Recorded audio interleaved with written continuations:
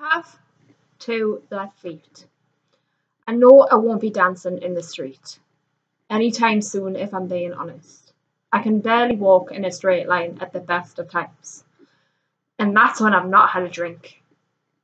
So what makes you think that I can do complicated steps to a complex routine that I will no doubt forget, especially by next week?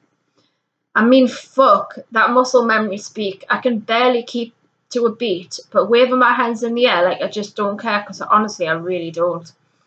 My timing has always been off. Everyone would be going left and I would go right.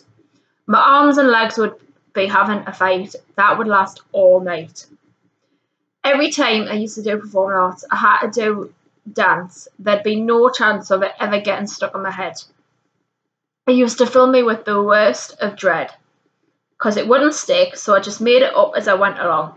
I used to do the ski dance when I did Razzle Dazzle in my first ever performance, but I kicked ass. I have to laugh. I know that dance is never going to be a skill of mine. As long as I'm having fun, it's all worthwhile.